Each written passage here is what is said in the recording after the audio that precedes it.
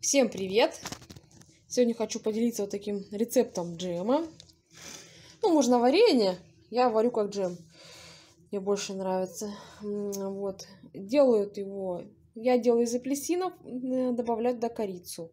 Или делаю из мандаринов. У многих после Нового года наберут много мандаринов. Или, допустим, распродажа в магазине уже чуть подпортившихся мандаринов. Если уже их сильно никто не хочет, я делаю из него такой джем. Очень вкусный. Из мандаринов делаю без корицы, с апельсинов с корицей. Для этого нам понадобятся мандарины. Вот такая соковыжималка. Ну, точнее, у меня мясорубка с насадкой соковыжималка. Такая вот штучка. И шкурка от мандаринов. Мандарины помыть, почистить. Шкурка нужна для цедры. Ну, все, ничего сложного. Ну и сахар, соответственно. Берем мандарины. Закидываем в нашу мясорубочку. Ну и пошли крутить. Немножко переставила, что-то неудачно тарелку-то поставила.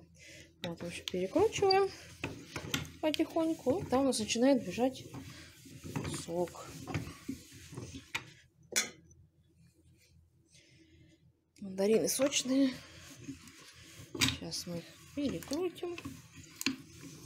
Ну, в общем, по такому принципу перекручиваем. Сейчас я перекручу все.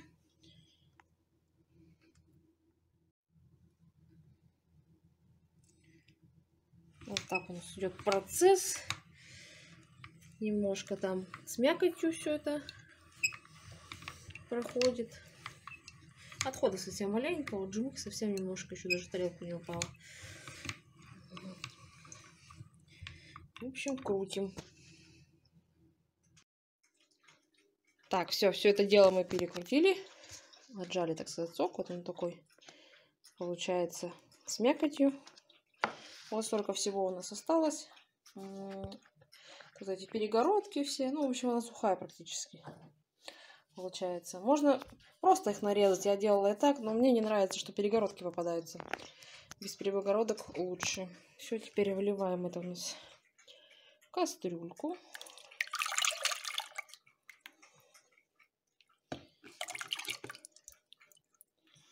Получилось у нас 520 грамм. Не хочет затариваться. Так. И добавляем теперь сюда сахар.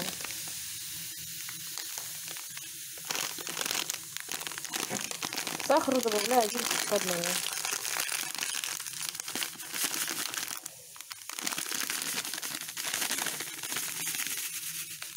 Добавляем сахар и отправляем на плиту. Все отправили на плиту до закипания. Перемешиваем.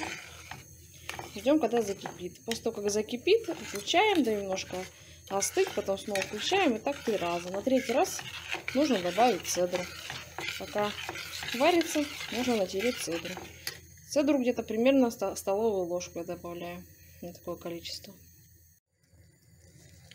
Ну вот, у меня закипело уже 3-й раз. То есть я давала остыть и заново кипятила. Вот я натерла цедру. Здесь примерно столовая ложка. Добавляем туда. На этой же стадии, кто любит, можно добавлять. Господи, как она.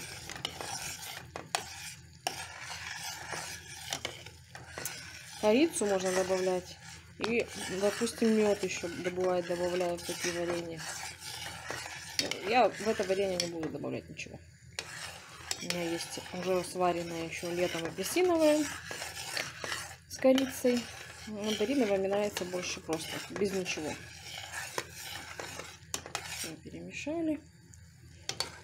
Ну и все в целом. Немножко прокипятится. Цедра нужна для того, чтобы был запах от варенья мандаринами. Пахло, чтобы. Ну все, выключаем. Все можно разливать по баночкам.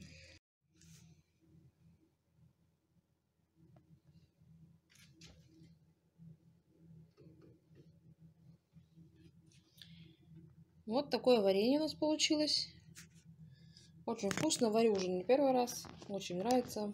С батончиком, с блинчиками, в торт добавляю. Ну, в общем, куда угодно. Так что вот, пробуйте, очень вкусно. Подписывайтесь на канал, ставьте лайки. Всем пока!